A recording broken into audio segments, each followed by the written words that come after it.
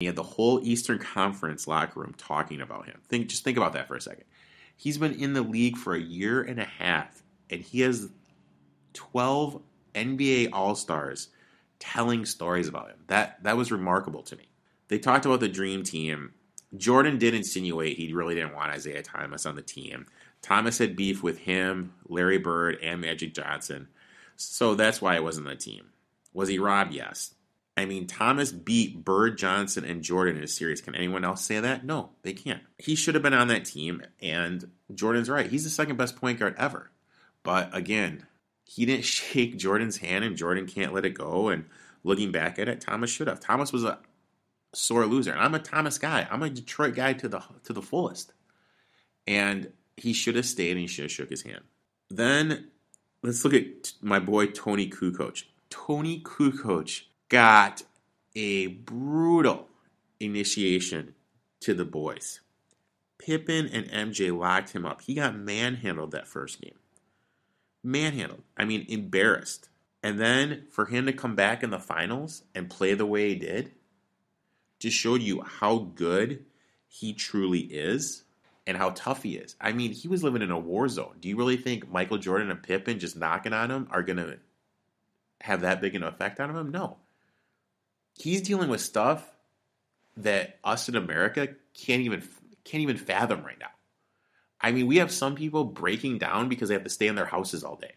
And this guy was living in a war zone. So we can't understand his mindset and how tough he truly is. But that was nothing for him. And he handled it like it was nothing. And good for him. It showed you how good and how tough he actually was. And I'm to the point now with Michael Wilbon, I can't stand him. He's on there way too much. He's coming off like the ultimate fanboy. And then for him to be on, First Take, and he's saying that Kevin Durant couldn't play basketball at that era? How can a 6'11" better version of Scottie Pippen not be able to play basketball at that? I mean, that's insane to me. That just showed you how much of a fanboy he was and how he can't think in a rational manner. And don't get me wrong, I understand ESPN and everyone else is struggling for content, but come on. To say Kevin Durant couldn't play during that era, that's absurd. That's just totally absurd to me. But back to the Last Dance. Then they dove into the gambling stuff with Michael Jordan. Everybody gambles. That's nothing new.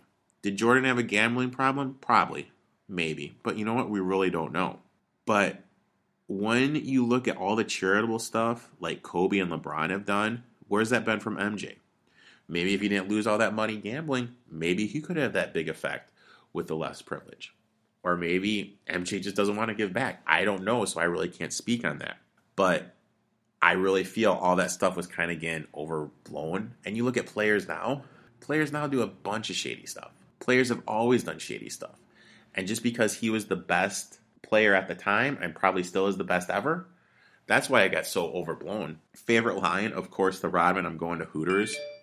I want to see some ass and tits. What I wouldn't give to spend one day hanging out with Rodman. Someone I know was telling me that they used to go to Crowbar during the Rodman days, and he would see Rodman there all the time at Crowbar.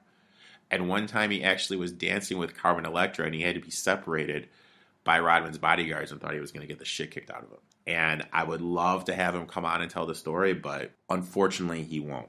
Let me backtrack here real quick. When the Knicks were up 2-0, everyone thought this was the end, and then Michael led the Bulls to 3 straight wins. But when the series was 2-2 and Charles Smith couldn't make that layup, if he just makes one of those layups, it's over. It is over for the Bulls. They aren't coming back from that series. And what ESPN really should do is they should make a 30 for 30, the Riley effect that had on the Knicks and how they couldn't get over like that hump, but how that whole city was excited about basketball when he got there and how the Knicks haven't been able to get back to that. But those teams were good and they just couldn't get over the hump. That'd be a pretty good 30 for 30 that ESPN could dive into. Random thought for the day. Everyone knows the situation that's going on in Green Bay. Aaron Rodgers did reach out to Brett Favre to talk to him about the Packers drafting Jordan Love because he would be able to relate to the situation because the Packers did draft Aaron Rodgers to replace Brett Favre. Now, everyone knows that those two haven't had the best relationship. So I found it interesting that Rodgers did reach out to him. But here's my thing. After Rodgers reached out to Favre, Favre went on the Rich Eisen show and said that Rodgers is upset and that he thinks he's going to finish his career with another team.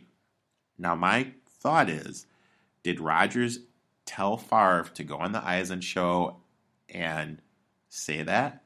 Or does Favre still resent Rodgers, and did he do it to spite him?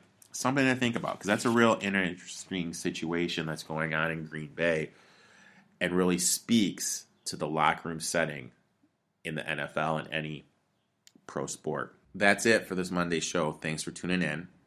Reminder, my fantasy football rankings are up over at ETOF21 Sports. This week I'll be posting some breakout players I like for each position for fantasy football. Also, I made some future bets. I'll be diving into those and sharing those.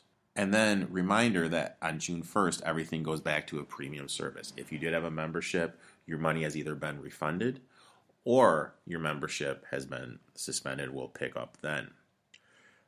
Also, horse racing this week.